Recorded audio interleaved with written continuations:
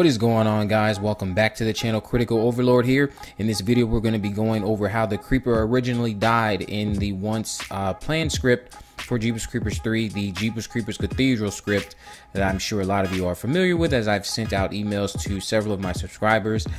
Again, if I have not sent you one, it's because I get not a thousand, but like multiple comments a day, and I just don't acknowledge all those comments. So I will get to you if and when I ever notice it. If I don't notice it, again, I have social media, so you can always reach out to me there and ask for the script. I've sent it to several people who've reached out to me on social media.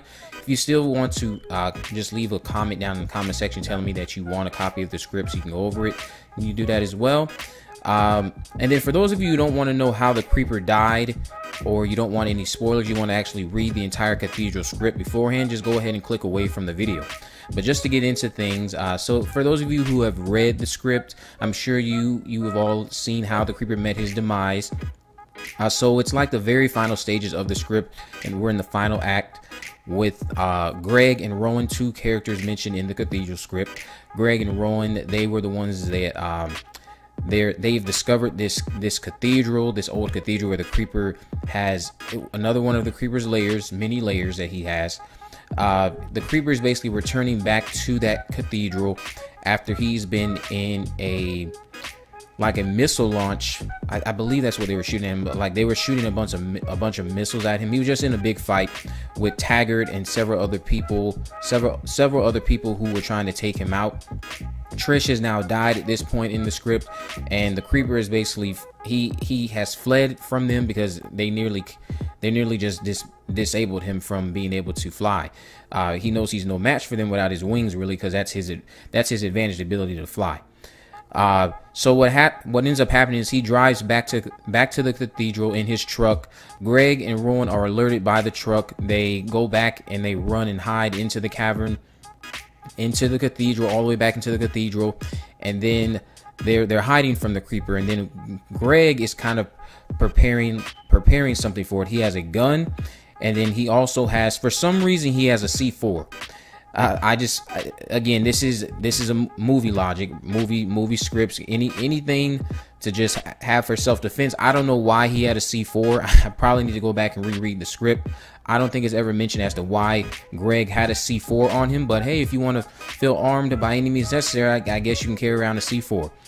But anyway, he's preparing a C4. He puts his hand on it, and he has like a detonator for it as well to press the button to detonate. And he tells Rowan, asks Greg what he's doing, and Greg answers, "If it's a man, I'm gonna shoot it, and if it's something else, I'm gonna blow it the F up," or something to that effect. The Creeper comes walking into the cavern, or into the cathedral, into the lair, wherever they are hiding, and they just watch as the Creeper's like wailing out in pain. He's letting out all these signature Creeper sounds that we've come to know from him, and he rips one of his wings off. I believe he actually ends up losing both of his wings. One of them falls off, and the other one he rips off. His wings are just like completely useless, so he rips them off. And then what ends up happening is he like stumbles across the wall in pain.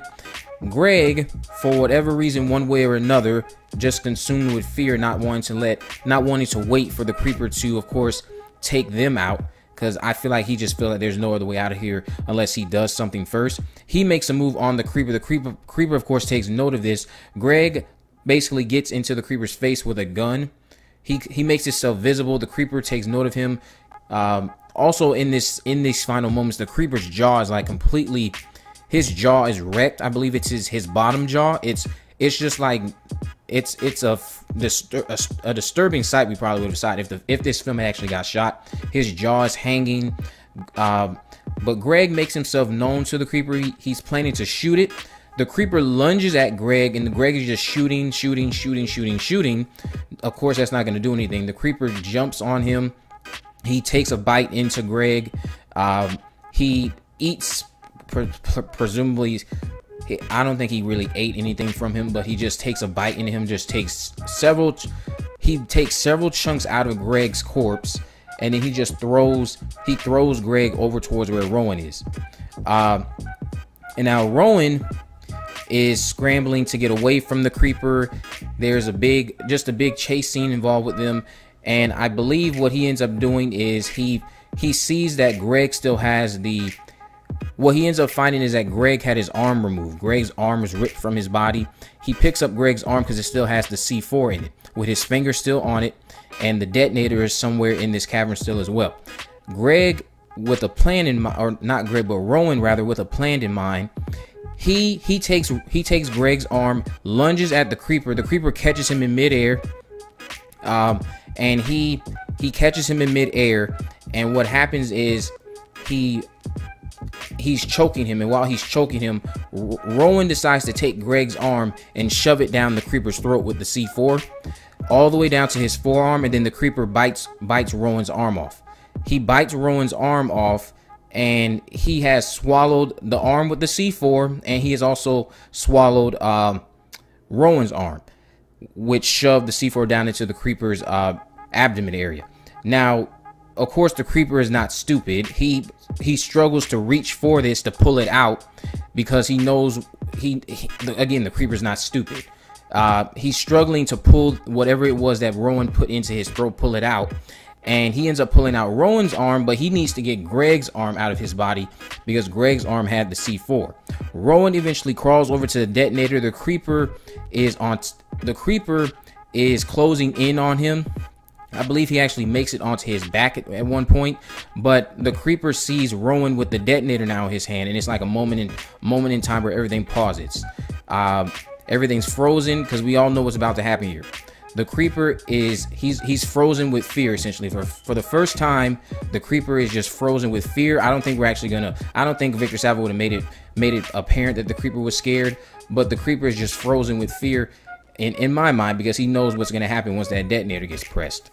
Rowan presses the detonator, and the creeper just explodes. His body's in pieces everywhere all around the cavern, and that's how the creeper would have died. He would have been exploded by a C4. For those of you who have read the script, let me know what you think about that down in the comment section below. I feel like this would have been a very dramatic and action-packed final scene to see with the creeper and see his demise. Let me know what you think about it down in the comment section below. If you haven't already, make sure you subscribe and turn on post notifications so you never miss a video. In the description, I'll have links on my social media accounts, my Facebook, Twitter, and Instagram. Down in the comment section below, I'm going to have a link to the Facebook group. You can go ahead and join that Facebook group if you would like to stay updated on Jeepers Creepers and just discuss anything horror related. Give the video a thumbs up, subscribe, turn on post notifications, and with all that in mind, guys, I will see you in the next video.